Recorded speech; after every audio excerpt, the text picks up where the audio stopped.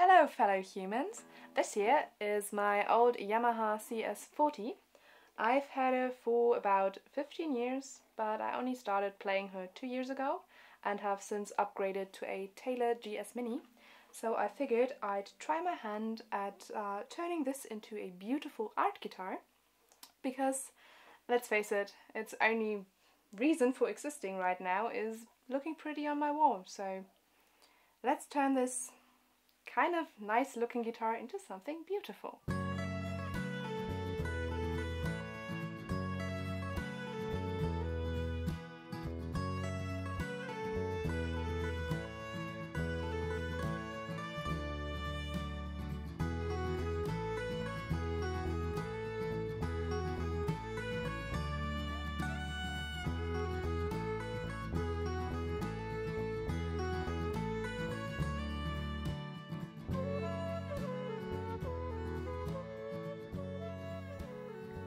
Alright then, let me show you my very first video. It is far from perfect. The video and the audio quality are not quite where I'd like them to be. Just looking at it now, you can probably tell that I do not have a handle on camera focus yet. I'm also not used to filming myself while working, so you will notice a few jumps in the timeline where I just forgot to turn on the camera. And I also can't seem to figure out how to keep the audio levels constant. So there is a slight shift in volume that you'll likely notice, but for now, I don't know how to get rid of it. But you know what? We're all starting out somewhere, right? Now let's get to the project you're actually here for. What you see right now is me planning and sketching out the design I later want to put on my guitar. I encountered my first challenges with the shape of the back.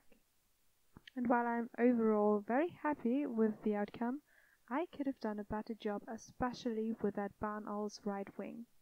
I wanted it to look like it's curving towards the viewer, but it ended up just looking squished into the shape.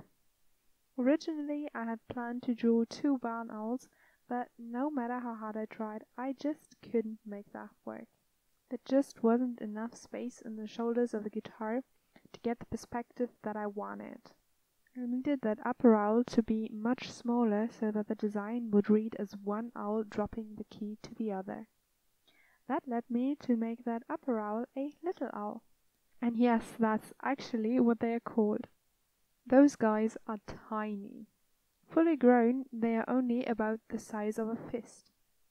Since barn owls are also my go-to whenever I want to draw a bird, it was quite fun to switch it up for once.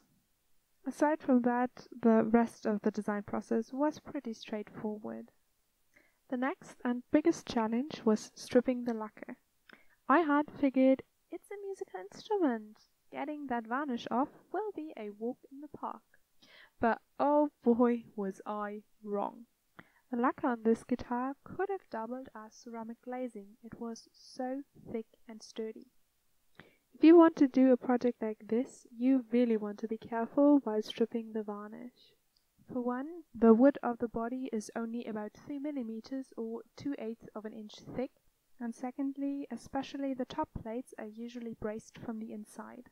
If you don't pay attention, you might end up thinning out the wood over those braces and compromising the structural integrity of your guitar. I started out with 240 grit paper, put my sanding tool on slow and applied very little pressure. And all that did was leave a few small scratches in the varnish. So I switched to 120 grit, turned up the speed and used more pressure, and still I didn't really get anywhere. All I'd managed at that point was to turn that high gloss finish a bit milky. At that point I was like, screw this.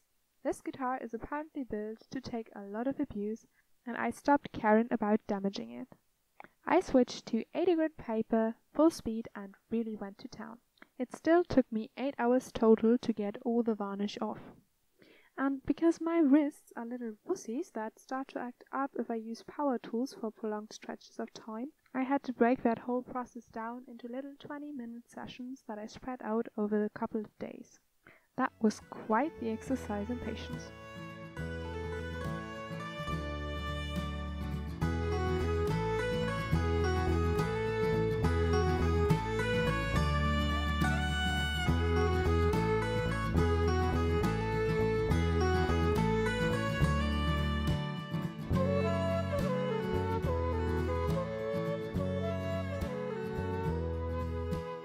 After that adventure in sanding, I had no qualms about doing pyrography on an acoustic guitar anymore.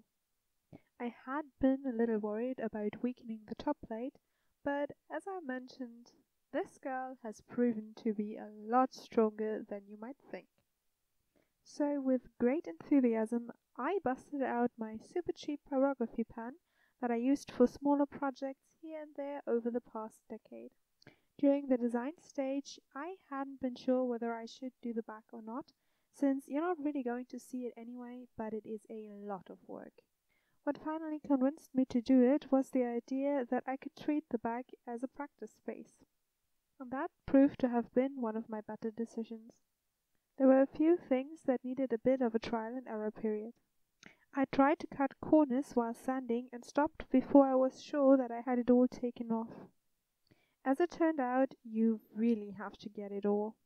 Otherwise, the residual varnish will melt and smudge and fight you tooth and nail. I tried to make it work because I did not want to transfer the design again, which, by the way, I did by tracing it onto baking paper and then using some graphite transfer paper. But once I had all the outlines done, I just couldn't take it anymore. I went back to my workshop for another round of sanding. Thankfully, the outlines were burnt deep enough so that I didn't have to start over again.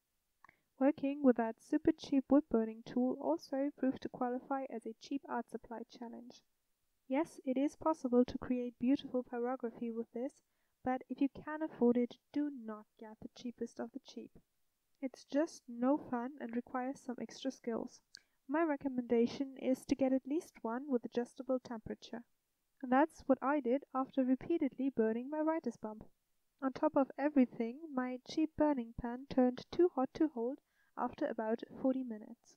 It's really not meant for bigger projects like this.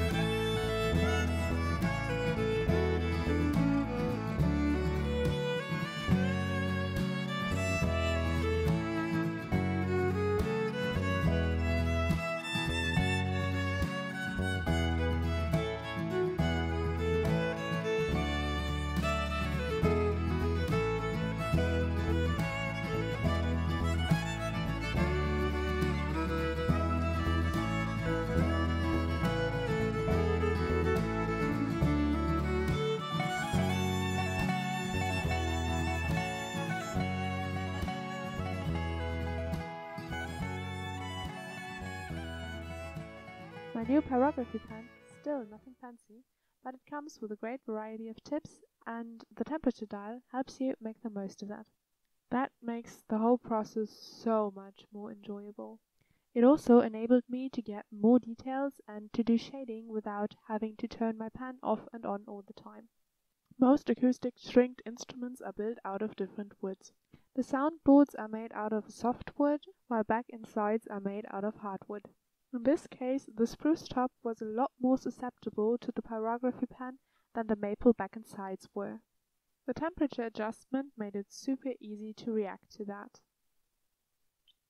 Now, if you're wondering why there is no footage of me working on the sides, it wasn't all that difficult to work on the curved pieces of wood, but that really put me at an awkward angle to film, and since my design is so repetitive, I did not bother trying. I will, however, include them when I show you the finished guitar at the end of this video.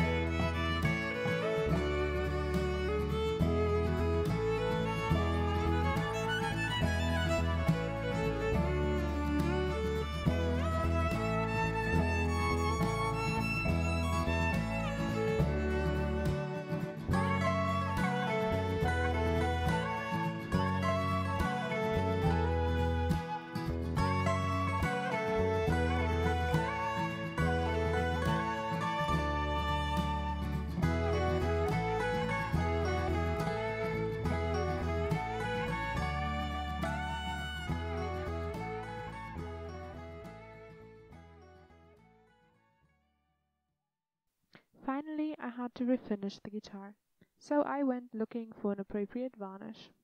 At this point I was still undecided whether I wanted to use color or not. On one hand, everything blue is a plus in my book, and watercolor effects do look really lovely on pyrography. On the other hand, I also do love the natural color of wood. There were a few other requirements on my list though. First and foremost, the varnish needed to have as little impact as possible on the wood's ability to move, so that I could achieve the best possible sound. It also had to be easily available and transparent, of course. I also wanted it to be safe to handle. The varnish I chose in the end is an indoor wood glazing. You can apply it in very thin layers and it doesn't dry to be as rigid as the original lacquer was. It is also toy safe, meaning spit and sweat proof. And for an object that would probably be handled a lot and likely come into contact with sweat, I wanted to make sure to use something that wouldn't leak toxins. Sadly, that type of varnish did not come in blue, so I got white and clear and stuck to the natural wood color. Well, mostly. I did end up mixing some silver and gold shimmer effect acrylic paints into the varnish for the stars and keys.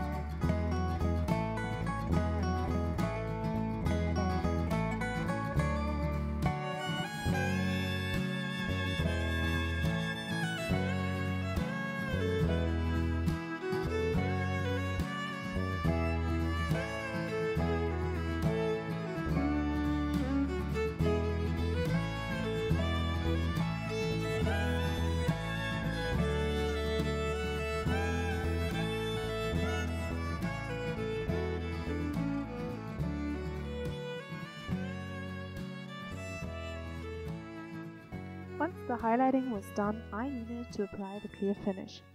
As recommended on the can, I used a brush and applied it as thin as I possibly could. I went over the whole body 5 times before I had an even silk gloss finish. I only recorded doing one layer on the back though, because it's more of the same until you're done. Surprisingly, I needed to do very little sanding in between varnish layers. The wood fibers dried nice and smooth and only very few stood up afterwards. Now don't forget the saddle when you're putting the strings back on. And she is done.